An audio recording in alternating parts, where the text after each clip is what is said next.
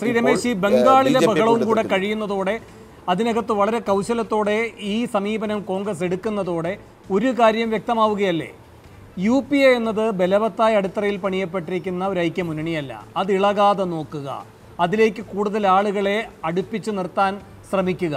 ഇങ്ങനെ 23-ന് ശേഷം വിജയിക്കേണ്ട ഒരു രാഷ്ട്രീയത്തിനുള്ള കരുനീക്കമാണ് നല്ല സമർത്ഥമായി അവർ നീക്കുന്നത്. നിങ്ങൾ അടർത്തെടുക്കാൻ സാധ്യതയുള്ള ആളുകളിലേക്ക് കൂടി കണ്ണും കൈയും എത്തിച്ചുകൊണ്ട്. അതുകൊണ്ട് ഇതൊരു ബംഗാൾ കലാപം, ഇതൊരു തെരഞ്ഞെടുപ്പ് കമ്മീഷന്റെ തിട്ടൂരം, ഏകപക്ഷീയമായി മോദിക്കും BJPക്കും അനുകൂലമാകുന്നു എന്ന പരിമിതമായ സ്ഥലത്ത് നിൽക്കുന്ന വിഷയമേ അല്ല ശ്രീ രമേശ്. ആ രാഷ്ട്രീയ ദീർഘലക്ഷ്യത്തോടെയുള്ള നീക്കത്തെ നിങ്ങൾ എങ്ങനെയാണ് പ്രതിരോധിക്കുക?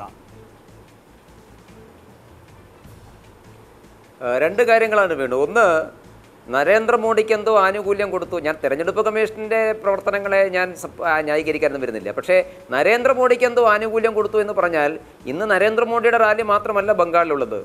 ഇന്ന് മമതാ ബാനർജിയുടെ റാലികളുണ്ടായിരുന്നു. ആ റാലികൾ, പ്രധാനമന്ത്രിയുടെ റാലിയും മമതാ ബാനർജിയുടെ റോഡ് ഷോയും ഏതാണ്ട് സമാനമായ ഒരേ സമയത്താണ് നടന്നിട്ടുള്ളതെന്ന് എല്ലാവർക്കും അറിയാം. രാവിലെ CPMൻ്റെ പരിപാടി ഉണ്ടായിരുന്നു. കോൺഗ്രസിൻ്റെ പരിപാടി ഒരുപക്ഷെ ഇവിടെ ഇല്ലായിരിക്കും, എനിക്കറിയില്ല. പക്ഷേ CPMൻ്റെയും തൃണമൂലിൻ്റെയും BJPയുടെ 3 റാലികളും ഇന്ന് ഭംഗിയായി നടന്നിട്ടുണ്ട്. അപ്പോൾ ഏതെങ്കിലും ഒരാൾക്ക് മാത്രം എന്ന് പറയുന്നത് പ്രസക്തിയില്ല. ഞങ്ങൾ നാളെ നടത്താൻ നിശ്ചയിച്ചിരുന്ന 2 റാലികൾ മാറ്റി, മമതാ ബാനർജിയുടെ റാലി മാറ്റി, ഞങ്ങളും മാറ്റിയിട്ടുണ്ട്, അവരും മാറ്റിയിട്ടുണ്ട്. അപ്പോൾ അതിലൊന്നും വലിയ അർത്ഥമില്ല പറയുന്ന കാര്യത്തിൽ. പിന്നെ മറ്റൊരു കാര്യം, ഈ ഞാൻ പറഞ്ഞത് വേണു തൃണമൂലിൻ്റെ രാഷ്ട്രീയത്തെക്കുറിച്ചല്ല, തൃണമൂൽ കോൺഗ്രസ് നടത്തിക്കൊണ്ടിരിക്കുന്ന പ്രവർത്തനങ്ങളെ സംബന്ധിച്ച് ഇപ്പോഴും ലിജു ഒന്നും പറയുന്നില്ലോ. അതുകൊണ്ട് എന്തുകൊണ്ട് പ്രതിഷേധിക്കുന്നില്ല എന്ന ചോദ്യം മാത്രമേ ഉള്ളൂ. പിന്നെ ദേശീയ തലത്തിൽ ഇന്നിപ്പോൾ വന്നിട്ടുള്ള ഒരു പ്രധാനപ്പെട്ട കാര്യം വേണുവും ശ്രദ്ധിച്ചിട്ടുണ്ടാകും. കോൺഗ്രസ് പറയുകയാണ്, ഞങ്ങൾക്ക് രാഹുൽ ഗാന്ധിയെ പ്രധാനമന്ത്രിയാക്കണമെന്ന് നിർബന്ധമില്ല എന്ന് പറഞ്ഞാൽ 7ാമത്തെ ഘട്ട വോട്ടെടുപ്പിൻ്റെ മുമ്പേ തന്നെ കോൺഗ്രസ് അംഗീകരിക്കുന്നു. കോൺഗ്രസ്സിന് ഏറ്റവും വലിയ ഒറ്റപ്പാർട്ടി പോയിട്ട് ഒരു മുന്നണിയെ നയിക്കാൻ ആവശ്യമായിട്ടുള്ള അംഗബലം പോലും ഉണ്ടാകില്ല. അതായത് BJP വിരുദ്ധ രാഷ്ട്രീയ പാർട്ടികൾ എല്ലാവരും ഒരുമിച്ചാൽ ആ മുന്നണിയിൽ പ്രാദേശിക രാഷ്ട്രീയ പാർട്ടികളോടൊപ്പം മാത്രമേ കോൺഗ്രസിന് സ്ഥാനമുണ്ടാവുകയുള്ളൂ. കഴിഞ്ഞ പ്രാവശ്യത്തെ 44-ന് 1 ഇഞ്ച് പോലും മുമ്പോട്ട് പോകാൻ കോൺഗ്രസിന് സാധിക്കില്ല എന്നുള്ള തിരിച്ചറിവാണ് ഇന്ന് കോൺഗ്രസ് നേതൃത്വത്തെ കൊണ്ട് പറയിപ്പിച്ചത്. ഞങ്ങൾക്ക് പ്രധാനമന്ത്രി സ്ഥാനം പ്രധാനമല്ല.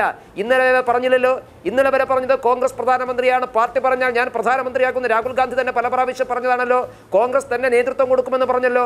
ഇത് ഈ നിമിഷത്തിൽ മാറ്റി പറയുന്നത് ചുവരെഴുത്ത് വായിച്ചിട്ടാണ്.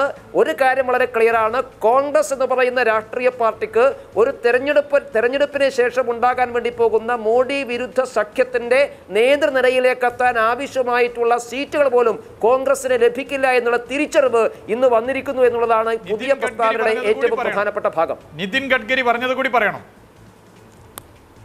നിതിൻ ഗഡ്കരി എന്താ പറഞ്ഞത്? അതിന്റെ കൂടെ അതുകൂടി പറയണല്ലോ.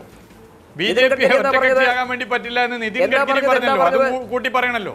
തെരഞ്ഞെടുപ്പിന്റെ 5ാം ഘട്ടത്തിൽ അദ്ദേഹം പറഞ്ഞല്ലോ, BJPക്ക് ഒറ്റക്കക്ഷിയാകാൻ വേണ്ടി പറ്റില്ല എന്ന് BJPയുടെ ഉത്തരവാദിത്തപ്പെട്ട നേതാവായ നിതിൻ ഗഡ്കരി പറയുന്നു. അപ്പൊ ഇവിടെ ഒരു കാര്യം ഉറപ്പാണ്, കോൺഗ്രസ് നിങ്ങൾ പറയുന്നത് പോലെ തന്നെ BJPക്കും കേവലം ഭൂരിപക്ഷം ഉണ്ടാകില്ല. ഒരു കാര്യം ഉറപ്പ്, ഒരു കാര്യം ഉറപ്പ്, 100-ലധികം സീറ്റിൽ BJP പരാജയപ്പെടും. 100-ലധികം സീറ്റിൽ BJP പരാജയപ്പെടും.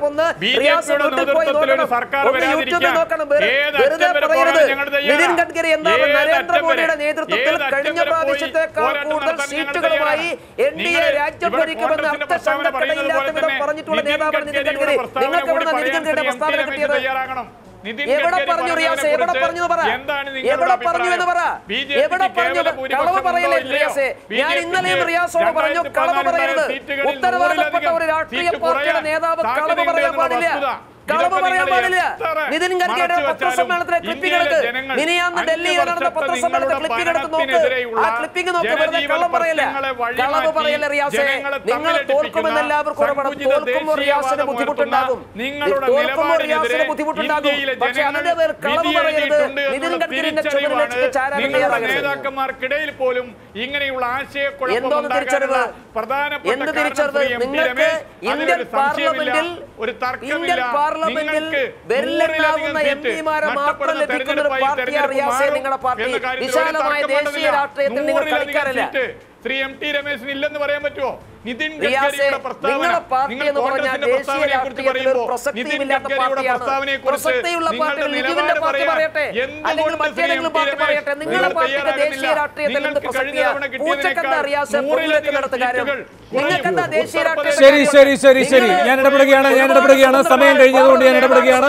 വളരെയധികം നന്ദി. ഈ ചർച്ചയിൽ പങ്കെടുത്ത എല്ലാവർക്കും സൂപ്പർ പ്രൈം ടൈം അവസാനിക്കുന്നു.